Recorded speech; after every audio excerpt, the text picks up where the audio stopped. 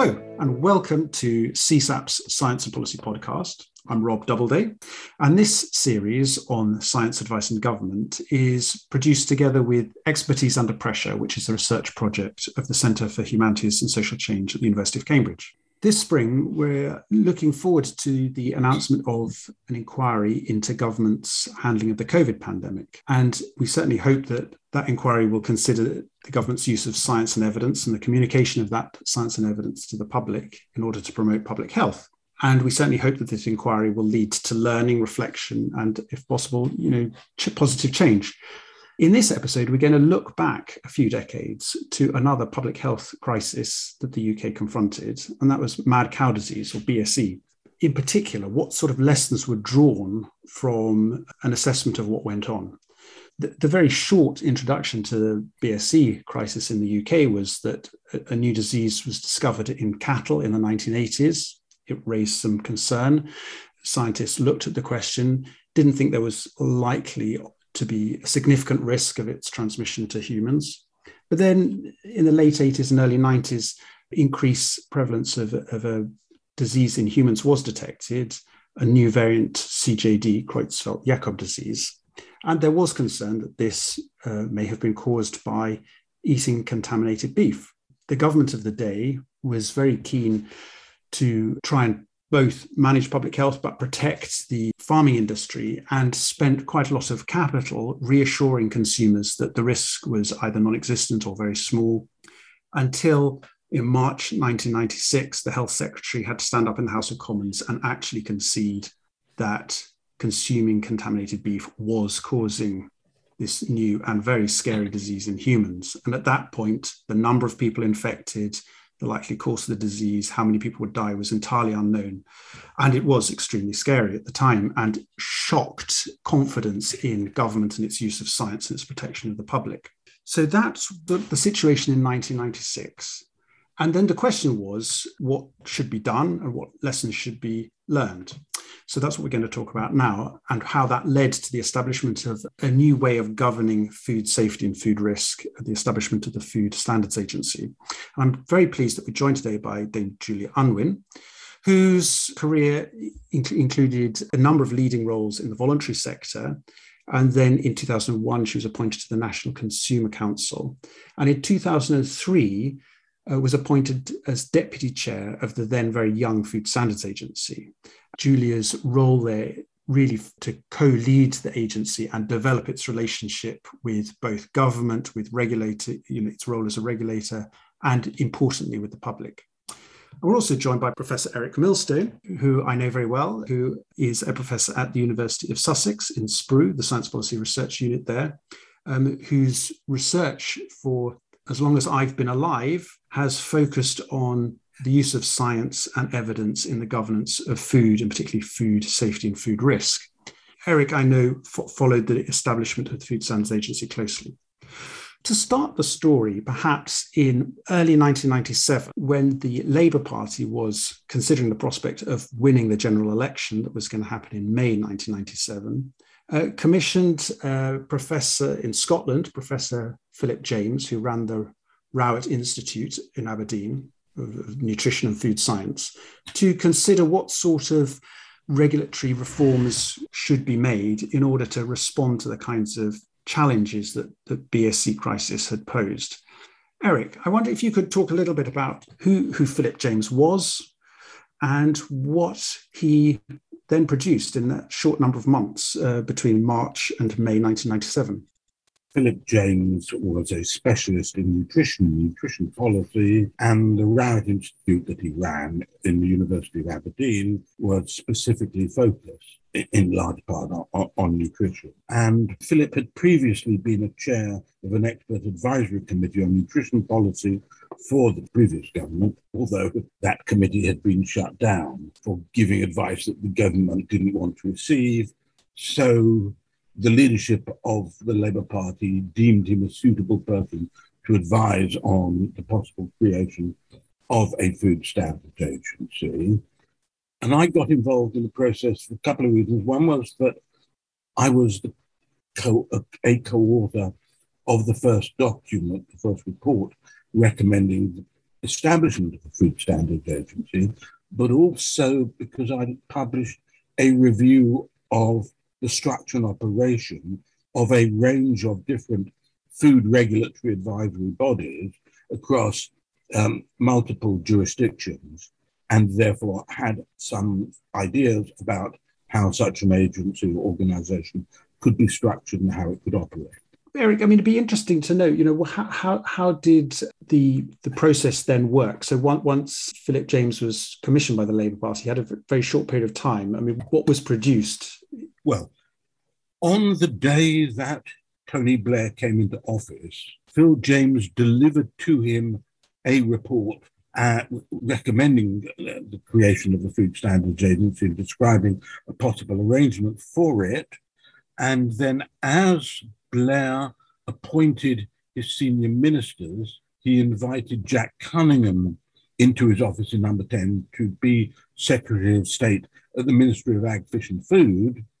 And my understanding is Blair handed a copy of the James report to Jack Cunningham and said, implement it. And Cunningham and the Ministry of Ag, Fish and Food then set about doing so.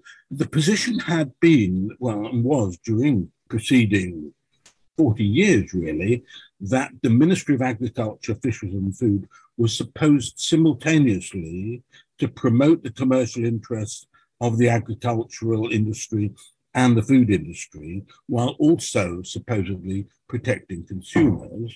And the widespread perception, particularly because of the BSE crisis, but several other food safety scandals that erupted in the 80s and early 90s, was that there was a contradiction at the core of the remit of the Ministry of Ag, Fish and Food, that supposedly trying simultaneously to look after the competing interests of producers and consumers led to an irreconcilable tension, the net result of which I think was that the Ministry of Ag, Fish and Food actually let down all its constituencies.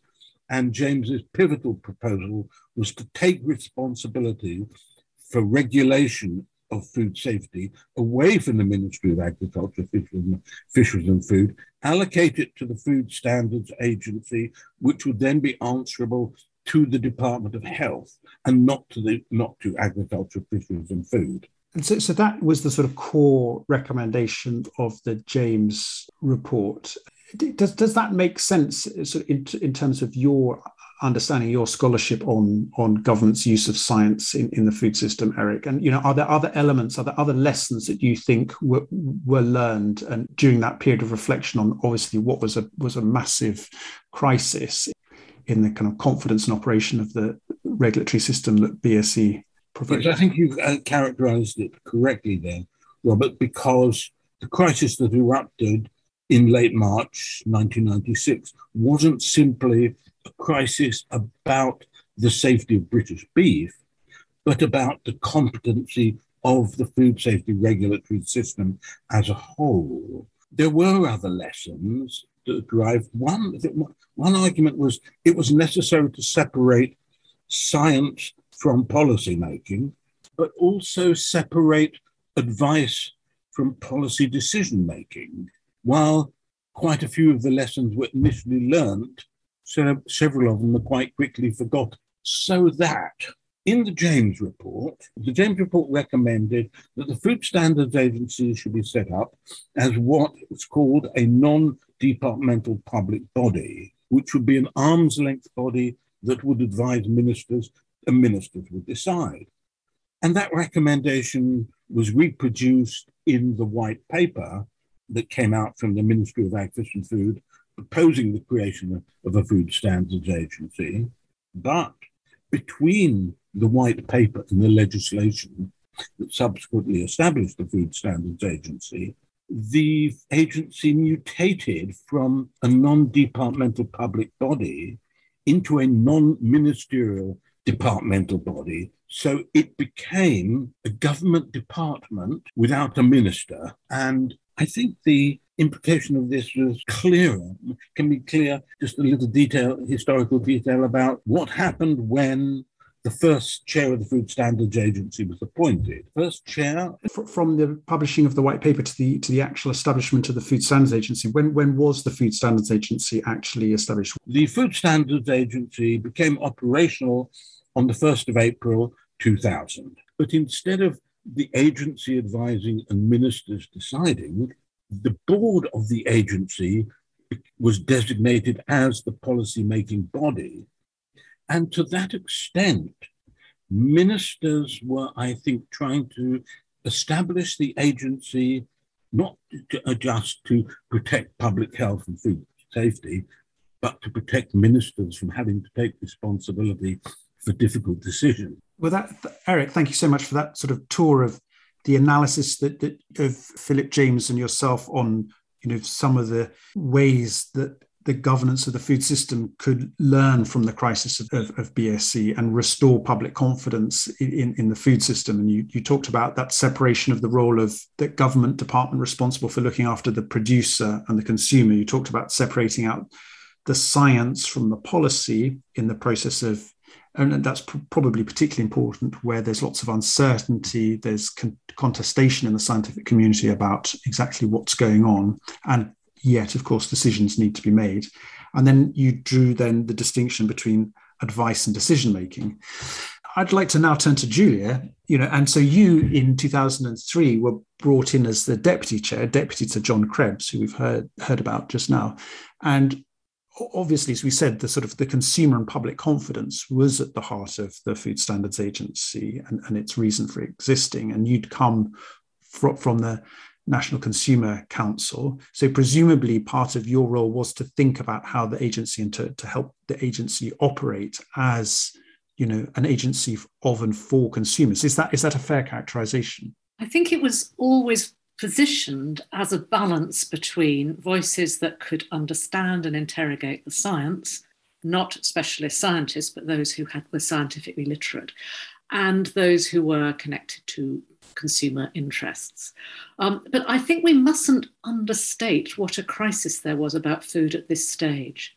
I think in the run-up to the establishment of the Food Standards Agency, Labour government had quite properly, the Labour opposition in those days, quite properly recognised that the loss of public trust in the integrity and safety of our food was what I think we would now call beginning to be a moral panic. Because yes, BSE was major and catastrophic.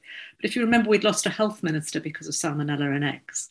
It was the beginning of large-scale agribusiness and a feeling in the public's mind that this was all out of control.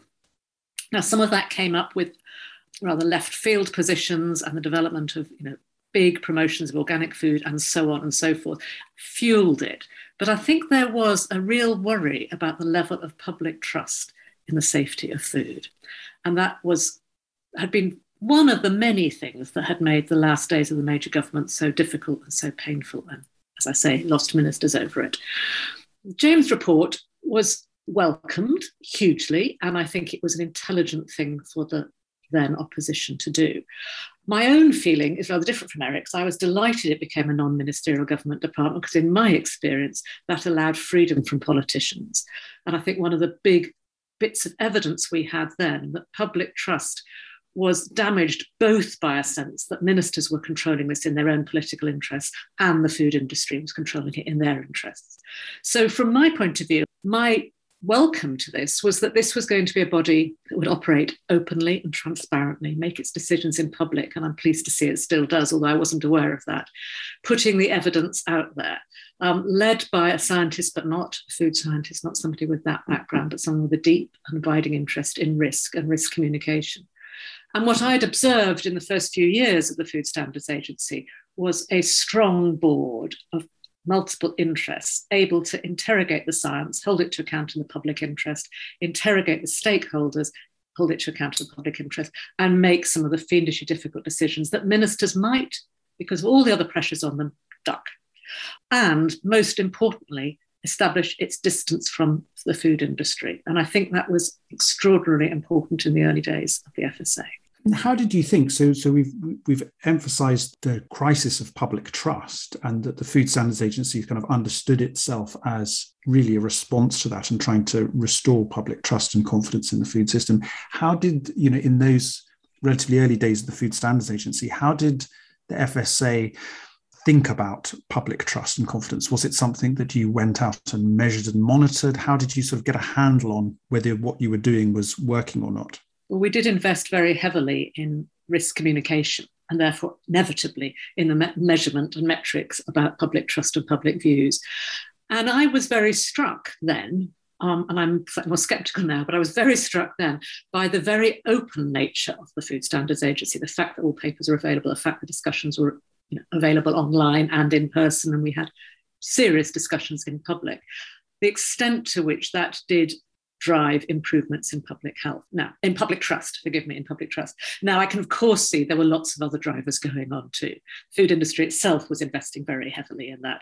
But I think something about a new agency operating in a different way did have measurable impacts on the way in which the public felt about food safety. I think there were other complications though, because we were set up with the title of the Food Standards Agency with a staff that was largely concerned with food safety. And one of the very early difficult issues they faced before my time was about what was quite often called colloquially the yuck factor. What did you do about food, chicken stored in chlorine, for example, for which the public would generally express distaste, but no food safety issues were identified. And that was quite a fault line within the agency. Erik's shaking his head. Maybe I've got that wrong. Yeah, do jump in, Erik. Okay. I'm interested that Julia's view is that it's good that it was set up as a non-ministerial departmental body, but it seems to me that the public, the electorate, elects government, and ministers are paid to take responsibility for difficult decisions. And offshoring responsibility for these decisions to the agency served to protect ministers from having to take responsibility for it. Now, ministers are directly accountable to Parliament, and their electorate can deprive them of their seats. But there were problems with, I think, of the lack of accountability, direct accountability of the Food Standards Agency. That's now, very what Julia says in terms of openness is entirely correct. Policy decisions were taken by the board in open meetings on the basis of published documents that were publicly available, and one could publicly attend, and still can, FSA board meetings, and they're now, you can follow them on live on stream, but there are not the same kinds of direct mechanisms of accountability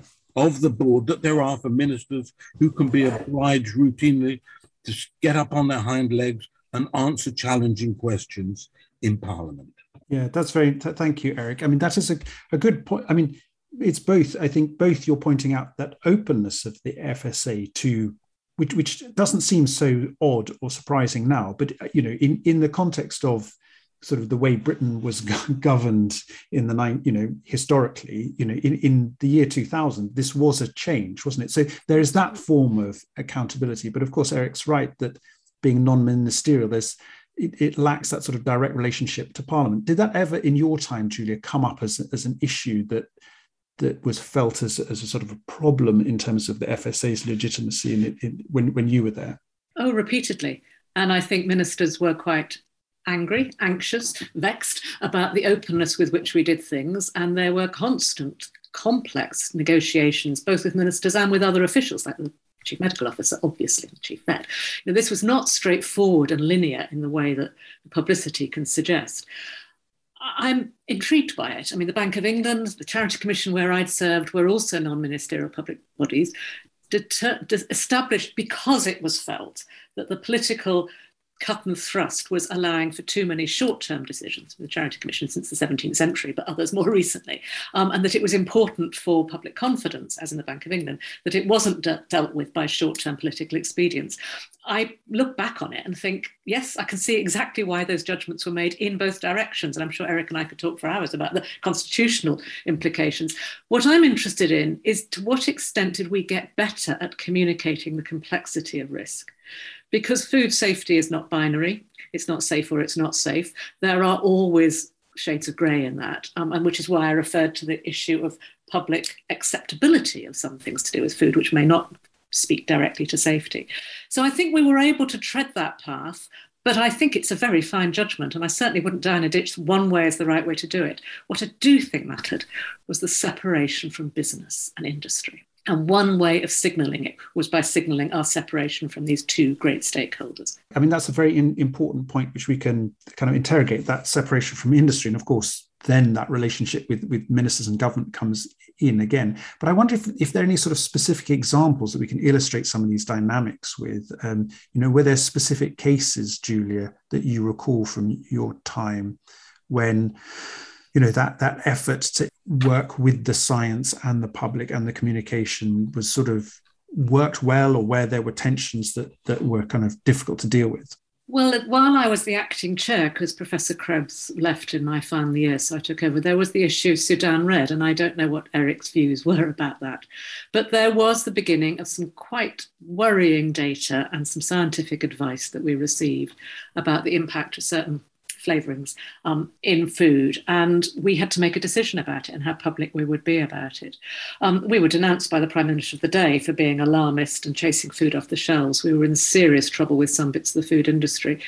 And to this day, I don't know if it was the right thing to do, but I do know that a group of people with the public interest at heart interrogated a lot of scientific evidence, received different views, because of course there are different views on any of these issues, looked at a multiplicity of ranges of data, and took the decision that we needed to communicate that there was some risk in some of this food, and we had to watch the share price be affected by it. And believe me, we could be lobbied in ways that were quite uncomfortable, quite properly uncomfortable and challenging, by both ministers and by the industry. What do you think were the conditions that enabled the FSA to take a line that was kind of at odds, basically, with the Prime Minister of the day? I mean, it must have been an uncomfortable position, but why did you feel you were able to do that? Because the overwhelming weight of the scientific evidence presented from a range of different disciplines and different scientists under a form of scientific governance in which I had confidence made those recommendations. I didn't do it on my own. Nobody can make those sort of decisions on their own. But we consulted. We were very clear that the views of stakeholders were different from the views of producers, were different from the views of scientists, and that those all needed to be taken into account.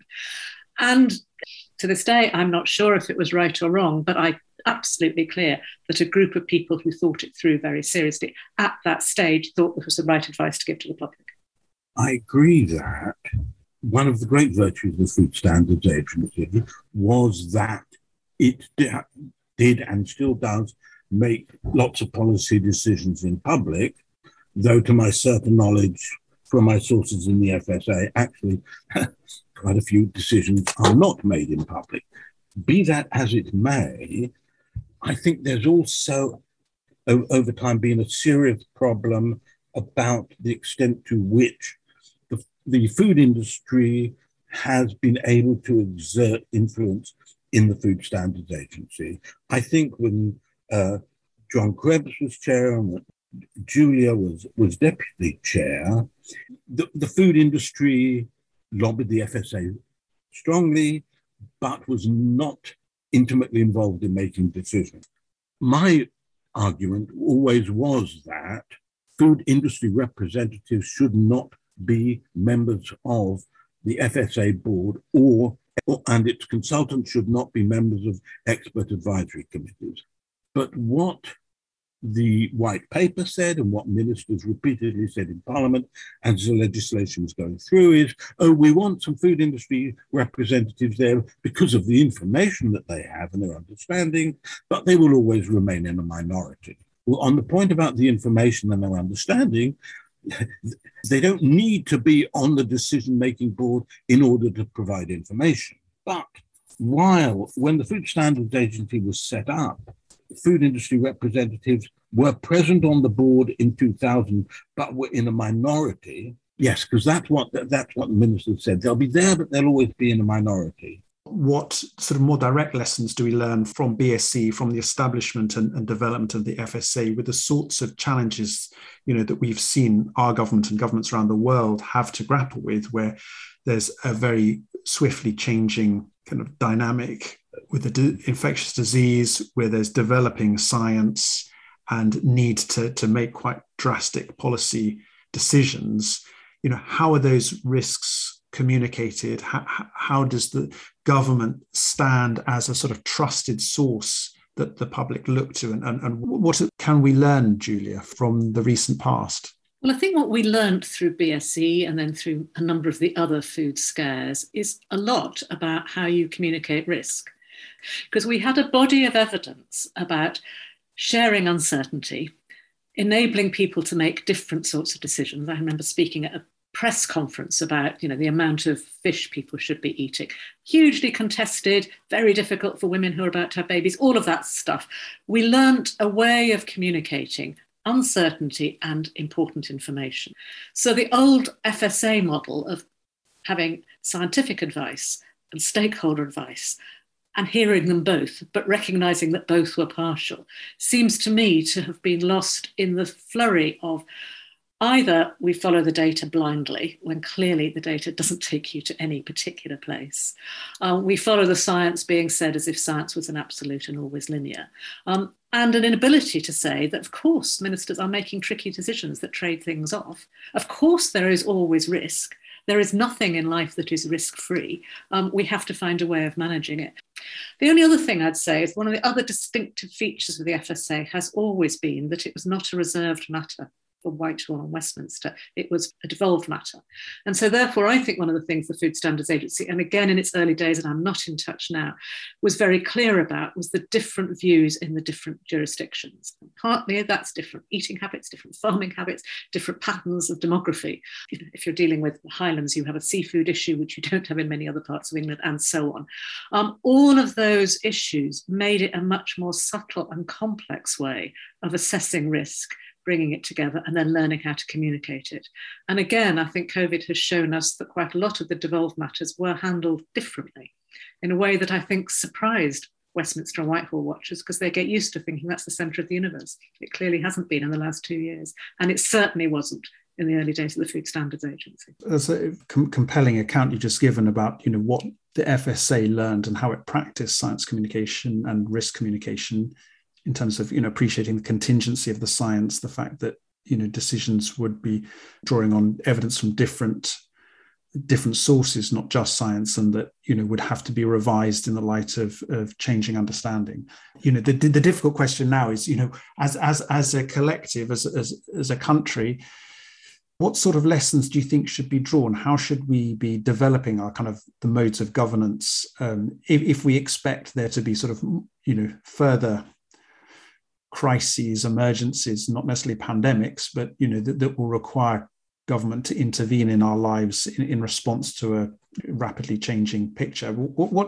How should we be learning the lessons of COVID, drawing on lessons of previous episodes such as BSE? I think we have to get better at how we communicate risk. I think we have to learn that things have to be in the open, and that risk communication involves explaining complicated things in ways that people can understand. But that's not a skill set beyond the combination of people with a social science background like me and people like with Erik with extremely high levels of natural science behind them. We have to learn how to do that. But critically, we need to be able to explain decisions and explain trade-offs and treat the public as participants in this discussion. I think we're going to have to do it about progress to net zero. I think there is no way we can, as a country, progress on that by just either hiding behind absolutist views of science or terrifying people. And I fear that another pathogen, unless we stop and think about how we communicate, how we understand, and critically how we plan for it.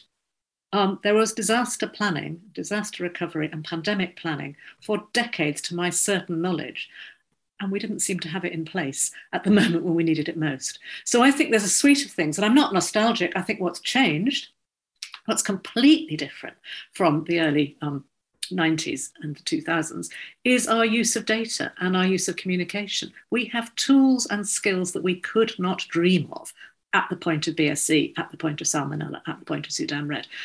That data needs to be held, anonymised, and used by governments in ways that build public policy and build public trust, because we have got tools that we certainly didn't have 20 years ago.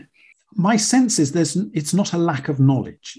There is a lot of knowledge out there in the world about how to communicate risk, about how to make decisions under conditions of uncertainty. So what's missing is not that there is not this knowledge out there. Surely it's something about the sort of the institutions and the governance that seems to make it hard sometimes for bringing this knowledge to bear in the moment. I mean, is it a constitutional question? Is it a sort of governance institutional question? Or what do you think, Julia?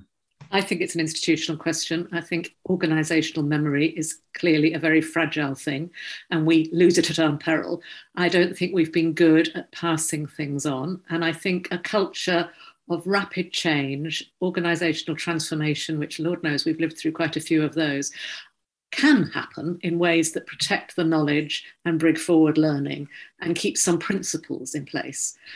But a public interest regulator is different from an economic regulator and needs to have a suite of measures which they openly use to demonstrate how close they can become to the public interest and how they can pass on knowledge through different administrations. And one reason, I'll return to the earlier discussion with Erik, that I think Food Standards Agency could have done that better is that the lack of that very fast handbrake turn we so often have in elections should not have affected them so acutely. Now, as it happens in 2010, very dramatic changes were made to institutional architecture, which I don't think necessarily respected the past, but that's what you have when you have a very fast change of government and an economic crisis of unprecedented proportions. So where does this sort of continuity and knowledge come from? Are you saying that there's a particular kind of group of public interest regulators and that we should sort of collectively kind of cherish and support them to develop and maintain their knowledge and understanding? Or concretely, what do you think would be the way forward? You can never protect any institution from change, but you can make the nature of that change clearer. And I don't think we have a language to talk about public interest regulation. Most regulation in the public discourse is always about economic regulation, which by definition can happen in 5-year capital programmes. That's what you do if you're in Ofgem or Ofwat. That's very different from building public trust, which is long-term, requires different metrics, different measures, and I think can be passed on, can be protected, but it has to be done by that being your open commitment. Now, the risk with all of this is it can sound nostalgic and say there was a perfect time. There was never a perfect time. These things are always hugely complicated and we make mistakes as we go along. But keeping it open, keeping it shared, keeping it as a live discourse doesn't seem to me to be on the wit of people who have so much of the technology and data at their disposal. Yeah. Erik, any sort of concluding thoughts? Because I think that's taken us to quite an interesting view of what we should be cherishing and supporting in terms of what learning comes from the COVID inquiry. Well, I entirely agree with Julia, but I do remember, because I participated actively in them, that in the early days of the Food Standards Agency, there was a routine consultation with civil society groups, and as well, a series of consumer consultation meetings, but they did stop quite abruptly after a few years with no explanation and no account. And the person who convened them and served as the conduit between the agency and civil society ceased to be employed in the agency, and that was never explained and never justified. And I agree with Julia about institutional memory. The problem in BSE was that instead of having evidence-based policy, we had policy-based evidence selection. And the FSA was set up to try to create genuine evidence-based policy. But over the years, it has atrophied in the FSA, but also in other parts of government, we still have policy-based selection of experts who will say what ministers want to hear and that cite the evidence that supports the policy decisions they have already taken. With so-called arm's length agencies that are fully integrated into government policy-making, decision-making structures, ministers have a wide range of different instruments and mechanisms through which they can ensure that agencies will provide them with the advice that they've already decided they want to receive. And if we're going to break that, we have to increase the transparency about not just about the operation of arm's length agencies, but about the interactions between arm's length agencies, whether it's the Food Standards Agency or the Environment Agency, and other government departments, because those communications need to be transparent as well. Julia, just a final question is, after you left the Food Standards Agency, your career's largely been thinking about civil society and the role of civil society. I mean, do you see a role for civil society to be more organised in developing the sort of idea of public interest regulation and supporting that memory and learning within public interest regulation? I think civil society, whether it's in the form of particular interest groups and lobby groups, whether it's the representatives of the parents of children who died of BSE, are incredibly important voices to have around the table. And we tried to do that when I was at the FSA. But those voices also need cherishing. If they get dismissed by ministers as just the usual suspects or just lobbyists, we are missing the point, which is that public trust in the 21st century is finely layered and requires continual feeding and connection.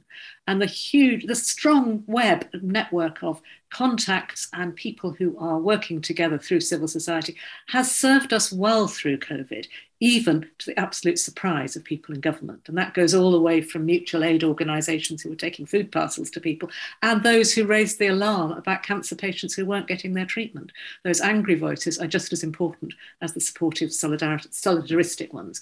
I think civil society has to be at the table in any regulation, but not running it, because regulation has to hold in place science, emerging science and views, as well as those views from civil society. Thank you both for joining for what I think is a fascinating and important conversation, and certainly one that I think we will want to return to. Julia, thank you for joining us. Thank you for inviting me. I enjoyed it. And Erik, who I have to credit with starting me off on this road. So when I finished studying chemistry a long time ago and thought that I wanted to do something to do with policy and politics, I met Erik at the University of Sussex, who selected me to join the master's programme at SPRU.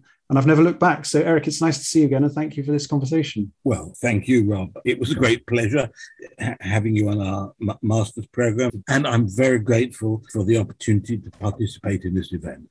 This series on science advice and government is brought to you in partnership with Expertise Under Pressure, part of the Centre for Humanities and Social Change at Cambridge.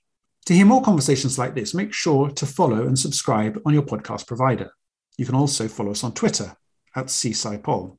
If you'd like to send feedback, which we'd love, or have ideas for future episodes, please email us at inquiries@csap.cam.ac.uk. Thanks to our producer, Jessica Foster, and researcher, Nick Kostick, and to you for listening.